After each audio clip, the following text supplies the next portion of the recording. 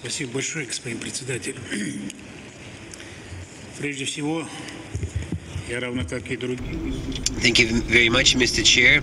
First of all, I would like to express my gratitude to the government of the Republic of Tatarstan, to the Secretariat of the Strategic Vision Group for hosting and for the great organization of this meeting. Ladies and gentlemen, today we are witnessing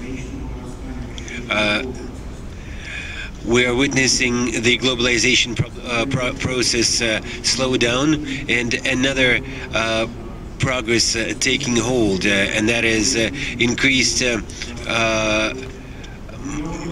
fragmentation, the forming of political and economic conditions for promoting the interests of different countries, and these changes are not always carried out based on mutual interest, on respect to mutual interest. It is obvious that the version of globalization offered several decades ago has run its course.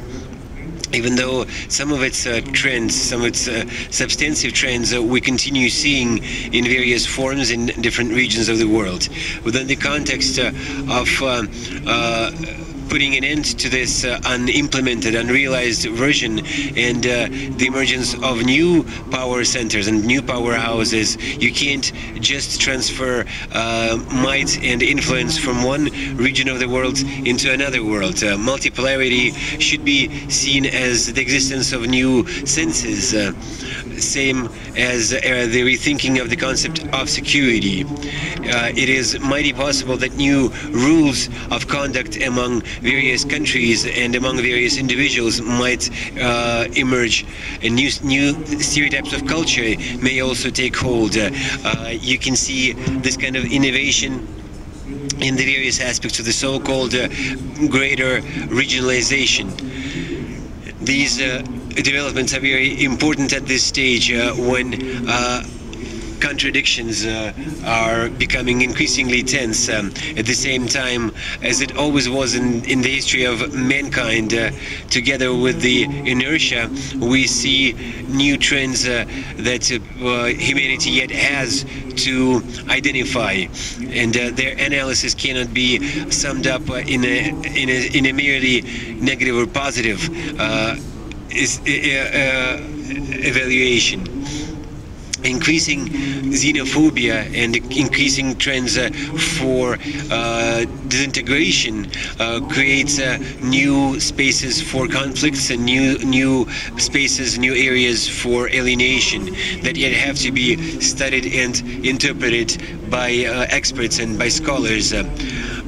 So far, experts and commentators cannot always give a satisfying response, a satisfying explanation to these changes. It is evident that concepts and the values that used to be sacrificed, to be made sacred and followed without thinking, are now being critically revisited. This also relates to the issue of security, and this applies to the Central Asian region. Our countries emerged in a period of global change when new concepts for global development were emerging, were coming up to replace the old ones. And we must acknowledge that the emergence of Central Asian states was the result of that change, of those developments. The most important task for countries now is creating national communities in a situation when the main targets and aims of global development keep shifting and changes.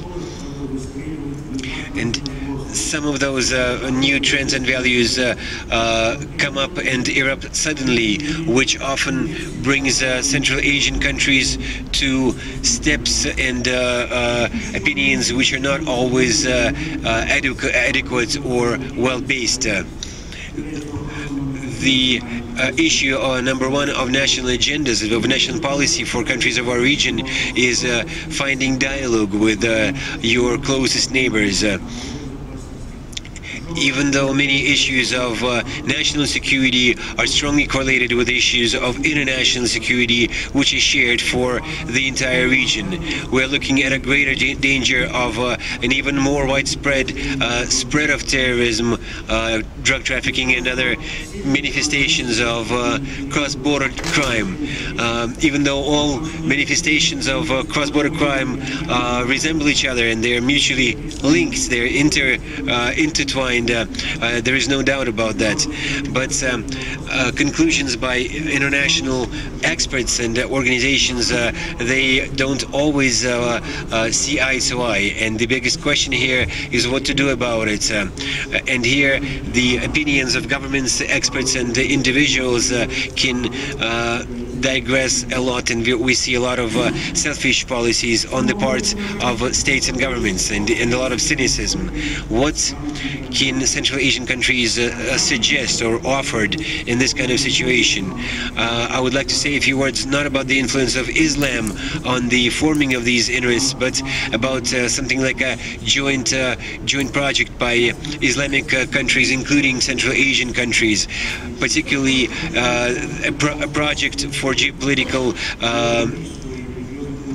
mediation.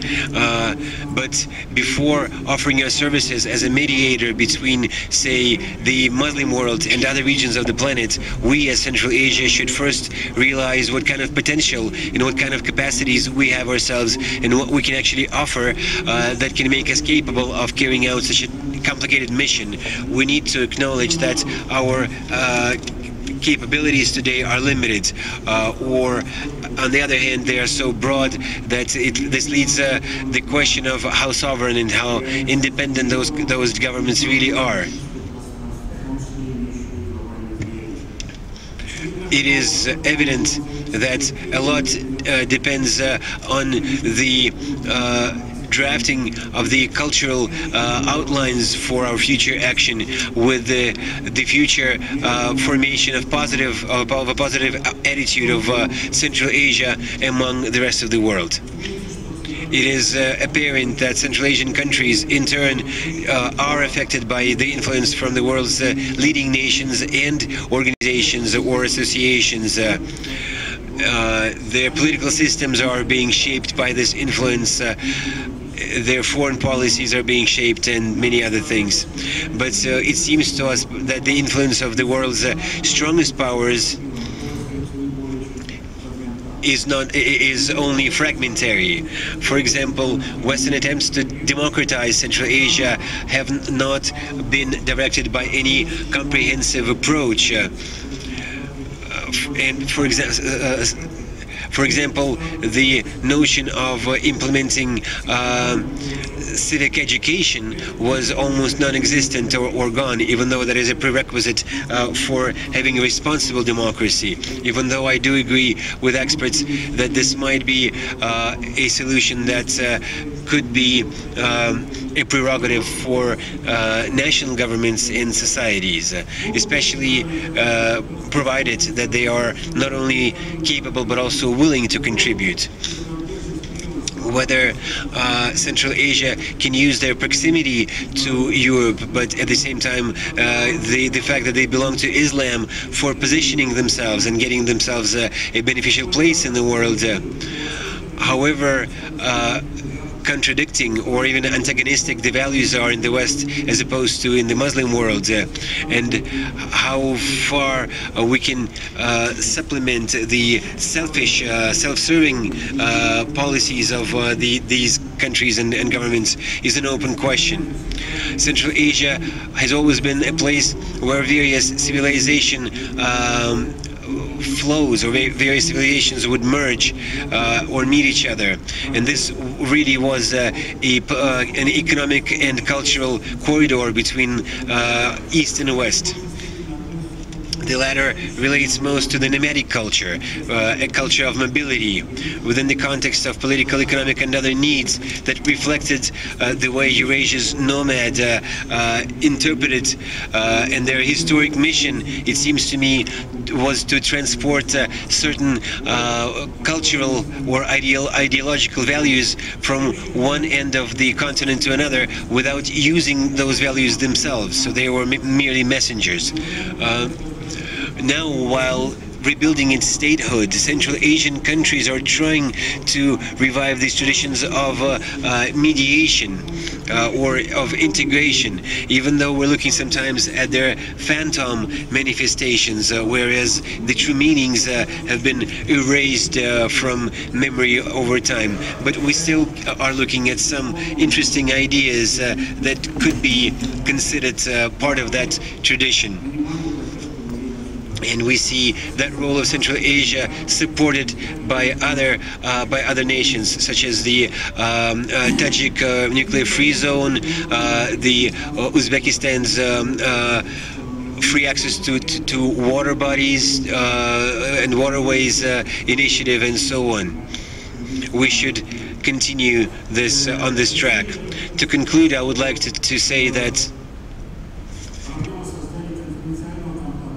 the issue of creating a conference channel for communication among, in particular, European organizations and Islamic fora would be or could be a brilliant idea, and we believe that the number of countries could serve as such a channel, and primarily countries that are both member states of the ICO and the OSCE. And I'm sure that this strategic group can also play an important role, because this group is a brilliant example of this kind of cooperation, in my opinion. Thank you.